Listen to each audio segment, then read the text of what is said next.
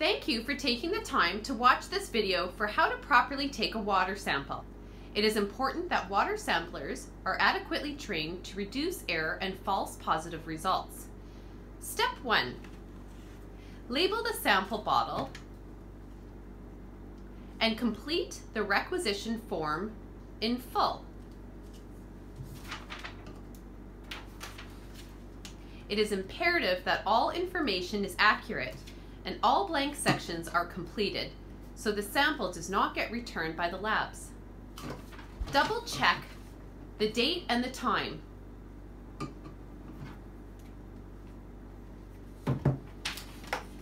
Step 2. Collect the drinking water sample. Choose a location that does not have any additional treatment such as reverse osmosis under the sink. If possible, collect the sample from an indoor cold water tap only. Remove all aerators, hoses, and screens from the sampling tap. Wash your hands thoroughly.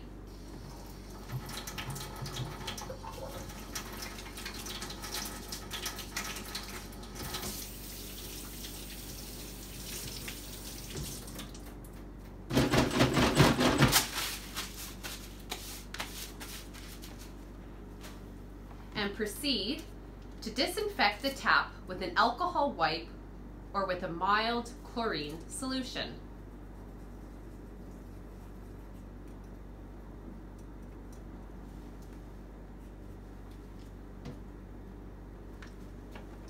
Next, flush your cold water for 2 to 3 minutes. To ensure you are not sampling water that may have sat stagnant in the water lines. When it is time, reduce your water stream to the width of a pencil. Remove the cap without touching the inside of the cap or threads on the bottle.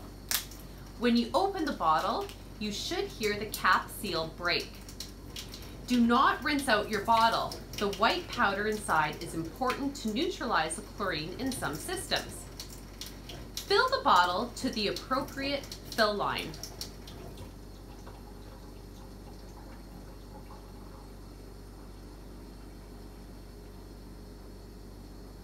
And screw the tap on tightly. Package the paperwork inside a sandwich bag and affix the requisition to the bottle with a rubber band.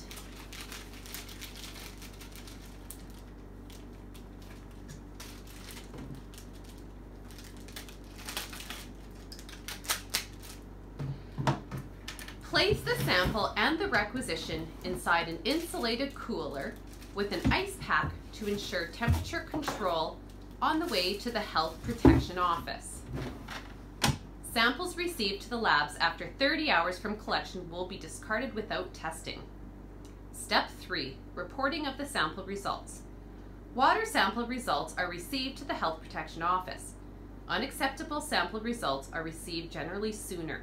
If you are contacted regarding an unacceptable sample result, you will need to refer to your emergency response plan and issue an appropriate notification if instructed by the drinking water officer.